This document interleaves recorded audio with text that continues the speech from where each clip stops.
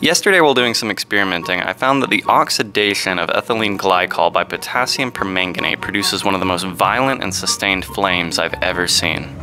I figured this could be useful for those of you campers out there who really need to get a fire going.